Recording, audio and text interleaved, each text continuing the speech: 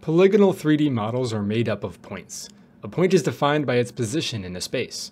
We almost always use a 3D Cartesian coordinate system for these spaces, and you might remember those from algebra class. 3 orthogonal number lines labeled x, y, and z. Any point has a location defined by its position on the x-axis, a location on the y-axis, and a location on the z-axis. Conceptually, a point is just that, a point. It does not have a volume, and it would not be visible on its own in any normal render. When two points are connected, we call that an edge. You connect 3 or more points together, and that can form a face. Faces can be made up with 3 sides, called a tri, 4 sides, called a quad, or other. 5 or more sides is simply called an n-gon, and we generally try to avoid them in modeling. Faces also have an orientation. One side is defined as being the front, and the other side is defined as being the back. See the video on face orientation for more information about that. A collection of vertices, edges, and faces is called a mesh. Generally, a mesh is a single enclosed outer shell of a shape made up of connected faces. As far as the various graphic systems are concerned, however, a mesh is just any geometry. If we had all points but no edges or faces, that would be called a point cloud, and it is still a mesh as far as the systems involved are concerned. There is no technical requirement that a mesh be a fully enclosed shell or that all parts of the mesh must be touching. A 3D model can be made up of multiple meshes. Models generally refer to one or more meshes, plus all of the other data that makes up the model. Data like material information, camera and light information, various texture maps, skeleton rigs, animation, and more. Sometimes this additional information is stored in separate files, and sometimes it can be stored inside of one file, depending on the file type or rendering engine being used.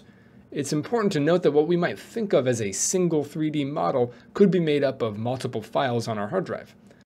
A single model refers to all of the elements that compose it, including one or more meshes, and those meshes are the actual shape data. In addition to the vertices and faces of a mesh, we have other pieces of information that get stored inside of each mesh, usually per vertex or per face. Some common pieces of mesh data are material assignments, UV coordinates, also called texture coordinates, vertex normals, vertex groups, and vertex colors. What these pieces of data are used for will mostly be covered elsewhere, but I will go over material assignment in this video as it's one of the most common pieces of mesh data, and it can explain how additional mesh data works when it comes to 3D models. Not all software supports all of the features or pieces of data that a mesh can have, but if the model has information that isn't supported, most tools can ignore it without issue. Think of it like adding additional columns to a spreadsheet. Some software may or may not use all of the columns, but it can still correctly understand and display the 3D model from the columns that it can read. For example, Unity's default material shader does not support vertex colors. 3D model formats are largely convertible between different file types, which is nice, but we want to be sure we aren't accidentally deleting data by converting it to a format that doesn't support some kind of mesh data. You probably only need to actually worry about this when it comes to animation. Let's look at the simplest piece of mesh data, material index, also called the material assignment. In the mesh, we assign each face an additional number which represents what material should be used to render that face. The spreadsheet analogy from before is extremely appropriate. In fact, Blender has a spreadsheet view which lets me look at all of the various pieces of mesh data that I have in rows and columns. I can look at the list of all of my faces, and I can see the material index here is just some number, 0. If I make another material and assign some faces to it, we can see that these faces have a new material index value, 1. Let me make a new material and replace the old one.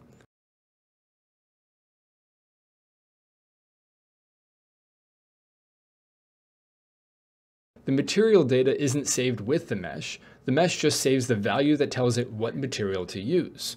So with this, we just also need some mapping that tells us how to go from these numbers to some actual materials. What's great about this system is that it lets us easily move between 3D engines. Different rendering engines can use different systems for representing and working with materials under the hood. Basically, we can't bring materials between engines very easily. Further, we want to be able to share a material across 3D models. Luckily, the material assignment information lives with the mesh, and the materials themselves can live elsewhere. I just need to create matching materials in my new engine and assign them to the appropriate slots.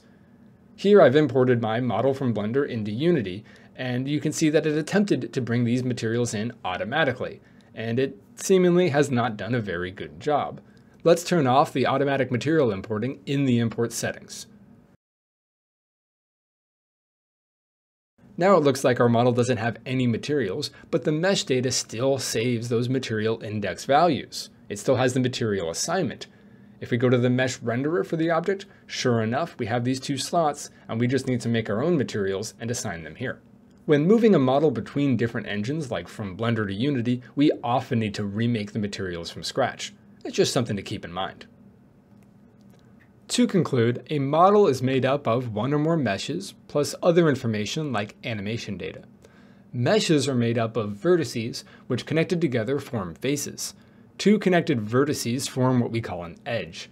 Vertices, edges, and faces can have additional data that's saved with them.